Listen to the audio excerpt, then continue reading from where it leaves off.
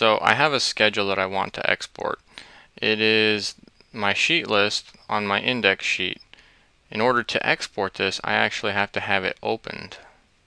So go down in my project browser underneath Schedules, Quantities, go to my sheet index, Schedule, and once I have it opened, I am now able to export it.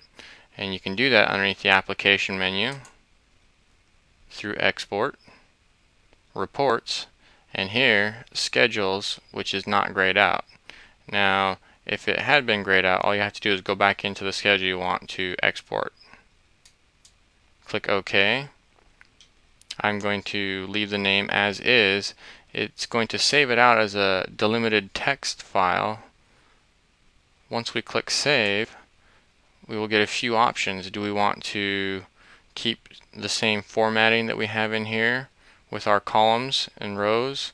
Do we want to export our group headers and footers and blank lines? Also, this is kind of key.